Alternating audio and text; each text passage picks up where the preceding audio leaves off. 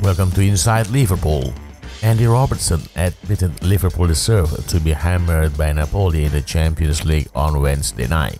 The Reds defenders slammed their lackluster display in the 4-1 defeat and warned his teammates they need to wake up as their disappointing start to the season continued in Naples.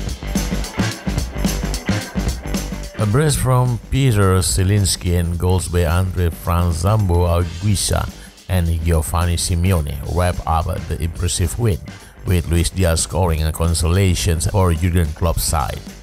"We were miles too open. You cannot come to a place like this and be this open," Andy Robertson told BT Sport. "We had chance in the game, they had chances.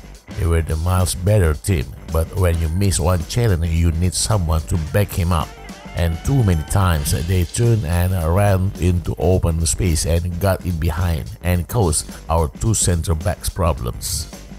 When you come away in a Champions League game, you can't be that open and you've got to get back to basics. You have to be compact. We created chances tonight, but we deserved this result tonight, and they found so many spaces in the first half. It was like they had an extra man, and it is not like us.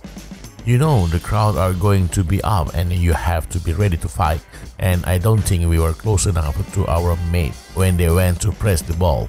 I don't think we are quick enough, and when you do that, you get picked off like we did. We've been beat 4-1 and we deserve it. We need to wake up and quickly because we can't perform like that."